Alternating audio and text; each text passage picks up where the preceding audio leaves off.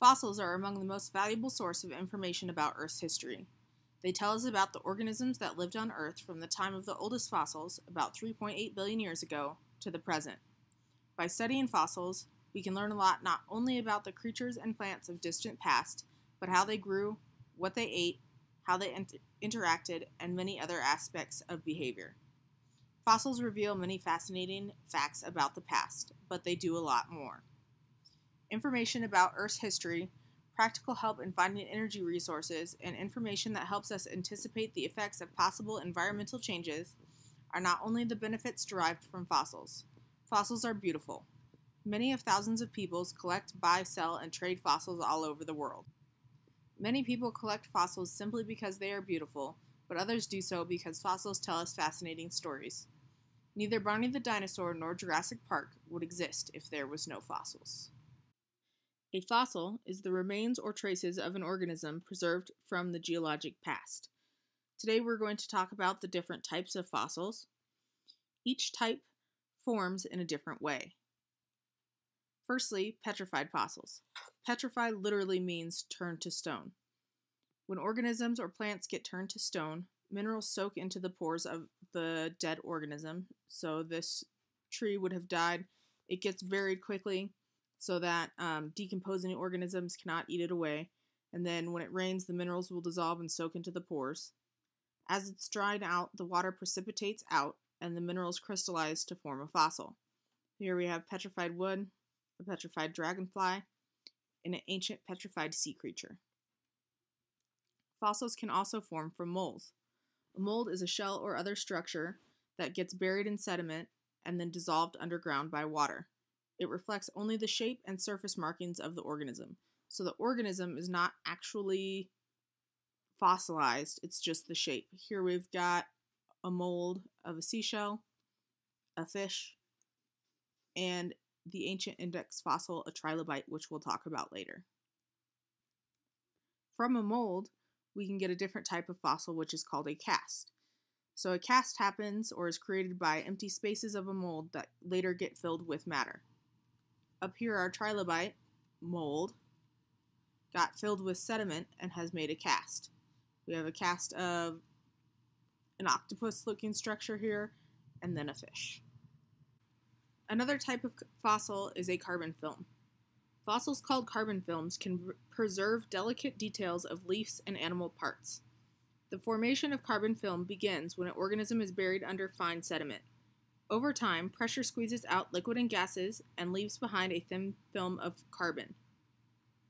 These carbon film fossils are useful to scientists because they often preserve the very fine details that we couldn't see in other types of fossils. Preserved remains happens when the whole animal gets fossilized. There's several different ways that we can get preserved remains. Firstly, freezing. This is the baby woolly mammoth that they found. Cold temperatures freeze the animal. It's so cold that bacteria can't get in, so the animal does not get decomposed. Another type of complete preserved remains is fossil in amber or hardened tree sap. Here we see a scorpion and perhaps mosquito that's got caught in some tree sap. The tree sap hardened and turned to amber, and we get to see the whole creature. Fossils in amber are very useful to scientists because they can see the entire structure of the organism, and it preserves even the tiniest details like these little legs right down here. Tar pits are also another way that the entire animal can get preserved. If you've ever been to California and stopped by the La Brea tar pits, pictured right here, this is not a real fossil, animals would get stuck in the tar pits and then they die. So in these tar pits, they can pull out the entire skeletons of ancient creatures. And lastly, mummification, which happens in hot, dry climates. Much like Egyptians mummified their kings and stuff, animals can get preserved in hot, dry climates and create fossils. Here we have a fossilized cat, likely from Egypt. And if this fish were to be buried in sediments so that it could not get decomposed by bacteria, it would also create a fossil. Trace fossils are indirect evidence of prehistoric life. Tracks like these seen here give us evidence of how animals moved. They are animal footprints made of soft sediment that is later changed into sedimentary rock. Oftentimes, tracks get washed away by weathering. Burrows are another type of trace fossil. Burrows are holes made by an animal in sediment, wood, or rock that were later filled with mineral matter and preserved. Some of the oldest known fossils are believed to be worm burrows. These both would be examples of burrows. Coprolites are fossils of dung and stomach contents. These can provide useful information regarding the food habits of an organism. Here we have two beautiful examples of fossilized dung. And lastly, gastroliths. Gastroliths are highly polished stomach stones that were used in the grinding of food by some extinct reptiles. So sometimes reptiles would have these stones in their stomachs. You can see them right here. This is what they'd look like up close to help them grind their food and digest it. All the fossils that geologists have found, arranged by their relative age, make up the fossil record. But the fossil record includes only a fraction of the different kinds of organisms that lived on Earth. Not all organisms are preserved. They must have two distinct characteristics to become fossilized. One, they must be buried quickly by sediment. Sediments protect the soft parts of a dead animal from being eaten by scavengers or decomposed by bacteria. So this fossilized fish right here gets quickly buried by sediment and keeps out all the bacteria that would eat it away. Additionally, it must have hard parts. Organisms have a better chance of being preserved if they have hard parts such as shells, bones, or teeth. Fossils of hard parts are more common than fossils of soft-bodied animals. As we can see from this fish right here, its soft parts, its places without bones, is less likely to be preserved and we get left with the skeleton. How do scientists interpret the fossil record? To interpret the fossil record, we use two different principles, the principle of fossil succession and the theory of evolution. The principle of fossil succession states that fossil organisms succeed one another in a definite and determinable order. This means that fossils weren't randomly distributed through rock layers. Instead, each layer contained a distinct assortment of fossils, and they did not occur in the layers above or below it. So we could relatively date the fossils based on the principles of original horizontality and the principle of superposition. And then the other principle that we use is the theory of evolution. The theory of evolution says that life has changed over time from simpler to more complex means. So with this theory, scientists can determine the simpler organisms must be older. Here's a picture of our geologic time scale.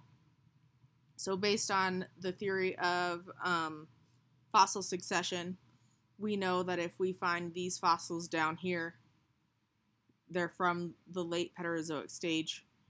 Likewise, if we find fossils of flying birds and dinosaurs, we know it's from the Jurassic phase. Using the theory of evolution, these simpler fossils would be older than these more complex ones. Fossils and correlation. Scientists use index fossils to correlate layers. So much like this geologic time scale right here, we have index fossils all pictured here, and they know the definite ages of these index fossils via radiometric dating and the law of superposition. So they know that if they find this fossil right here, the Bathyris, it's from this period or the Paleozoic era. These fossils are distributed widely throughout the entire Earth, so they can correlate the layers of rocks based on the fossils that are found in. An index fossil is a fossil that is widespread, abundant, and lived for a short period of geologic time. Index fossils are useful because since they lived for a short period of geologic time, scientists can estimate how old the rock layers are. So for example, in this picture down here, these two rock layers may be on different sides of the Earth. But since they found the fossil 3 in this layer and this layer, They know that these two layers are of the approximate same age. Same goes for 4. And then if we look at 6 right here, we can see that this fossil and this fossil are in these two rock layers, meaning that over here, something in the geologic timescale stopped deposition of rock layers to leave a gap for 5. So it helps us give a relative age dating to the rock scale. Because rock layers do not always contain specific index fossils, geologists can use groups of fossils to establish the relative age of rocks. This is shown in these pictures. So let's look at rock layer B here. We know that the age of this yellow one goes from here to here, so that's not a great one. The red one goes from here to here, so we know it must be in this age range. And then we've got this one, which goes all the way through, this one, which goes all the way through, the blue one. So we're narrowing down the age of the rock to this tiny red layer.